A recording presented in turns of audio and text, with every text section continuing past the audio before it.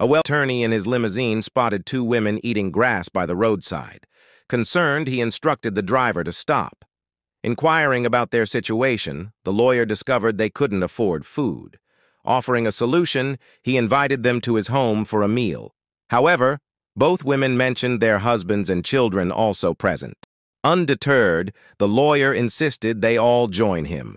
Loading everyone into the large limousine proved challenging. During the journey, one of the grateful passengers expressed appreciation for the lawyer's generosity.